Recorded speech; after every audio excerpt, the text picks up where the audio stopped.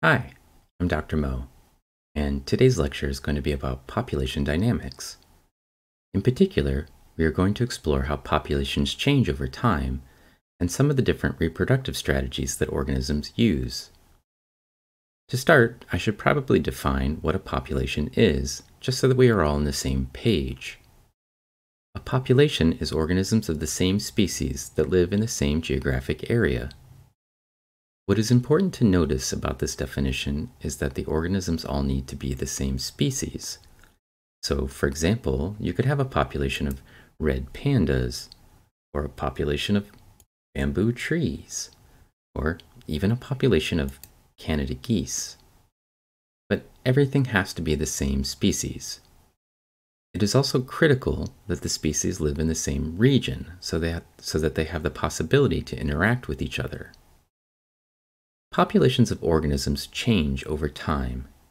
If we're interested in determining the growth rate of a population, what we would normally do is, over the span of any given year, we would look at the number of births per 1,000 individuals, or what we call the birth rate, and we would subtract the number of deaths per 1,000 individuals, or what we call the death rate. And as you might suspect, there are three possible outcomes.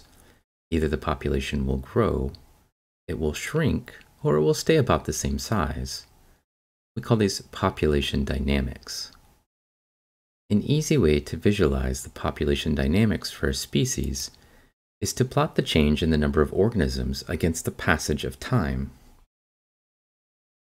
Since time is independent of populations, or what we would normally call the independent variable, our convention is to plot data with time on the x or horizontal axis, and then population size on the y or vertical axis.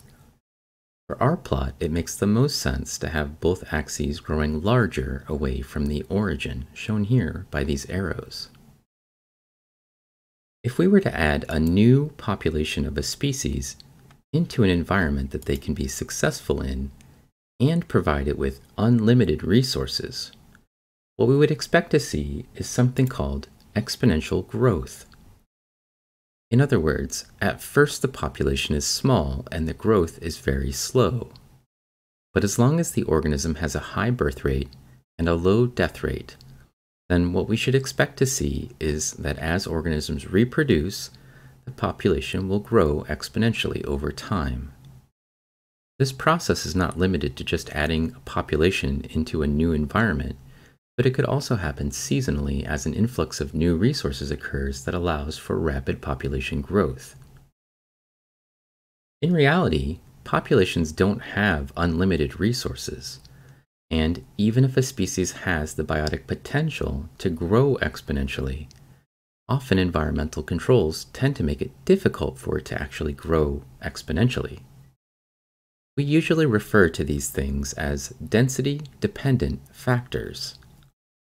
When population densities are very low, for most species, this means that it is hard to find a mate, and this limits the initial growth rates.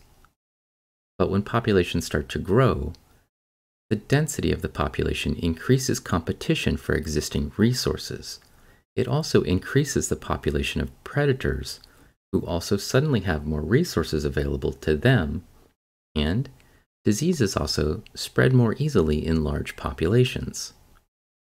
Environmental resistance factors can also include density-independent factors, such as natural disasters or something along those lines, a fire, a flood.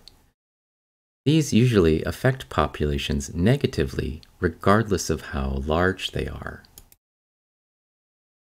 Environmental resistance factors that are density-dependent cause a decrease in the growth rates as the populations get larger. And what this means is, rather than an exponential curve, more typically, population growth is logistic. The idea of logistic growth is that the typical J-shaped exponential curve becomes more S-shaped as the population grows, reaching some theoretical limit in the growth rate over time. This theoretical growth limit is what ecologists refer to as the carrying capacity of a species. In other words, how many organisms of a given species can be supported in a particular environment. It may not be the same from year to year as resources, diseases, and predator populations change, but eventually it reaches some sort of broadly stable condition. Each population should have its own carrying capacity, traditionally labeled as K. As the exponential growth of a population starts to flatten out, over time it will eventually approach the carrying capacity in a healthy population. It should be noted that over short periods, it is possible for a population to actually exceed the carrying capacity. Short-term population booms can cause populations to grow and overshoot this limit. But eventually, density-dependent factors such as predators or disease will catch up with it and cause it to crash down below the carrying capacity.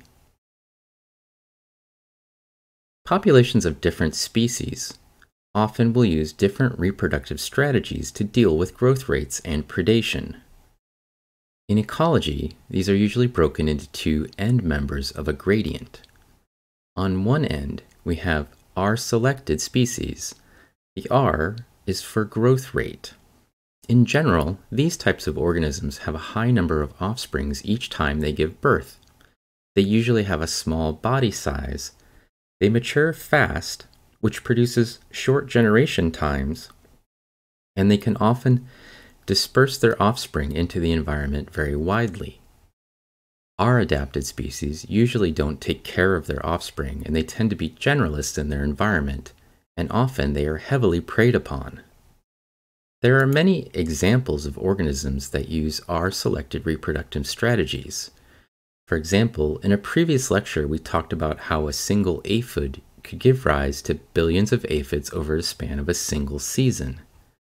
Bunnies, spiders, mice, dandelions. I'm sure you can easily think of small organisms in many different environments that utilize the same type of strategy. On the other end of the spectrum, there are organisms that are K-selected. In other words, the K is for carrying capacity, and they tend to have a limited carrying capacity in any environment. The usual characters for these groups are things like long life expectancy. They grow very slowly. They have large body sizes.